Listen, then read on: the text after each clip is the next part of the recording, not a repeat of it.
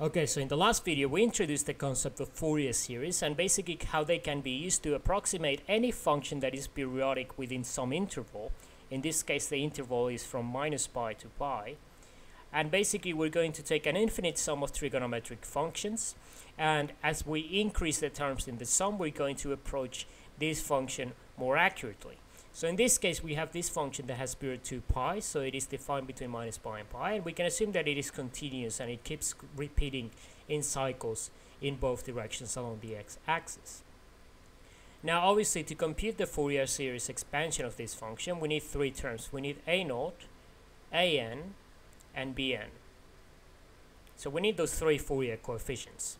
Now we already talked about how a0 represents the average value of the function within the interval in question. So in this case we have this interval that is symmetric about the y-axis, and because of it is symmetric about the y-axis we can use properties of this function such as is the function even or odd. In this case if we look closely this is actually an odd function because it satisfies the condition that minus x equals to minus f of x. Or in other words, if we put this, it should be equal to the negative of this value, and that's what we have here. In another way you can look at it is that if you add this area to this area, do you get 0? Yes. So basically, because this is the integral between those two, between that interval, that's going to be 0. Or essentially just the average value of these two functions is going to be 0. So that's why we get a0 equals to 0 without even having to integrate it. So that's a really nice simplification. In the previous video, we also talked about how for the case when we have odd functions like this one, we have the simplification that an is also going to be 0. And the reason behind that is that an is defined as follows. So we have 1 over pi. In this case, this is what we would have based on the period and the interval. Minus pi, pi, f of x. And we have cosine nx. dx.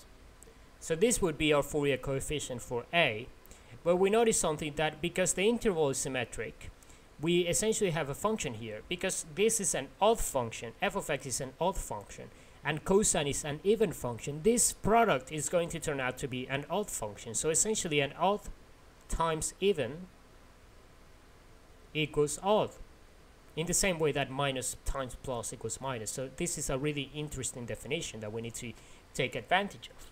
So essentially this is also going to be 0 because of that symmetric interval. So that leaves us with the only Fourier coefficient that is non-zero, which is going to be bn. So we're going to have the following: 1 over pi minus pi by f of x is going to be defined as a piecewise function, so we need to basically split this into two different integrals, dx. So basically we're going to have, I'm actually going to write it down here because we're going to need some more space, 1 over pi, and we're going to split this up into two, so that's going to be minus k sine of nx dx from minus pi to 0. And then we're going to have, on this side, we're going to have k 0 to pi of sine nx dx. So this is going to be our integral. So now what we can do is we can integrate each of these functions individually. So this is going to give us the following: 1 over pi, we're going to have 1 over pi k, because remember when we integrate this we're going to get minus cosine, so that's going to be plus 1 over n cosine nx from minus pi to 0, and then here minus cosine, that's going to be minus k 1 over n cosine nx from 0 to pi. So let me just make this a little bit smoother.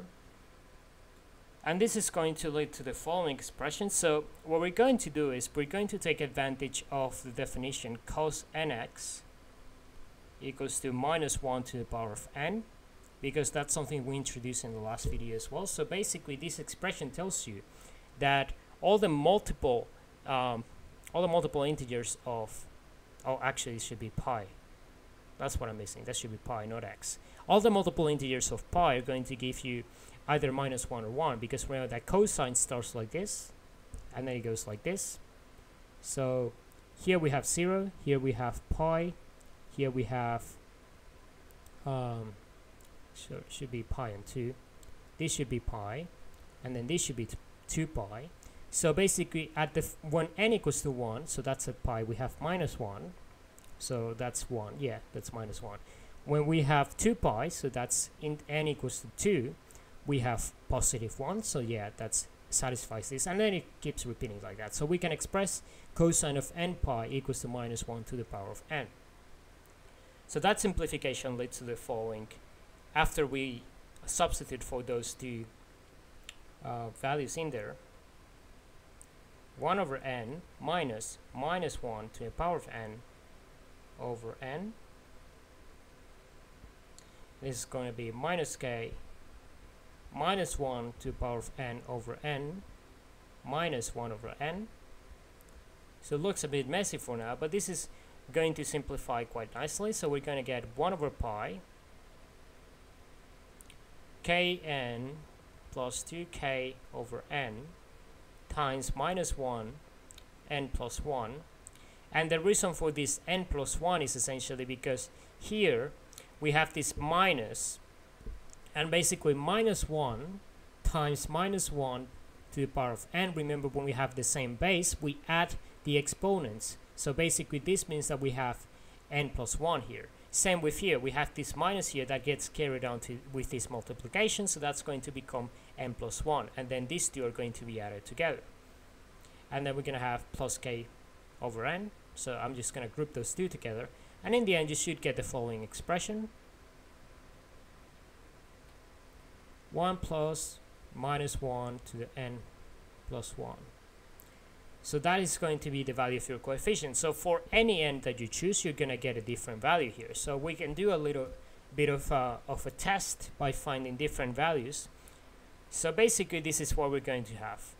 1 plus minus 1, n plus 1 is going to take on two possible values. So it is going to take on the value 2 when n is an odd number, and then it's going to take on the value 0 when n is an even number. Because if you put an even number here, plus 1, that becomes odd, and minus 1 to the power of an odd number is minus 1, so that cancels out, becomes 0. And if you put an odd number, that becomes even, so that's become 1 plus 1 equal to 2. So that helps us simplify. So let's calculate a few of these values. So let's have b1 equals to this value here. So b1, that's n equals to 1, so that's going to be this value here, so that's going to be 4k over pi. Then b3 is going to be 4k on 3 pi, and hopefully you can see that there's a little bit of a sequence happening here as well. And then b4 is going to be equal to 4k over 5 pi, and then it keeps, sorry, this would be v5, not b4. b5, and then it keeps going like that, because for all the, when n is equal to even, this becomes 0, so 0 times this becomes 0, so obviously those cases would be no. So b2 equals b4 equals b6, and for all the even subscripts we're gonna have 0. So in the end we can finally represent our Fourier series expansion of the function x as follows: 4k pi over pi times, so this is going to be to infinity of n equals to 1, sine of 2n minus 1 x over 2n minus 1. So hopefully you're able to derive this from what we just said, that we have this expression here, and basically this is what you're going to have, because this is going to expand as 4k over pi times sine of x plus 1 over 3 sine of 3x plus 1 over, it should be 3x here, 1 over 5 sine of 5x, and so on and so on. So basically these factors here are these ones that we just placed here. So this is the Fourier series expansion that corresponds to this particular function. And in the next video we're going to look at how to apply Fourier series to functions that are non-periodic and how to make them periodic by doing some simple tricks.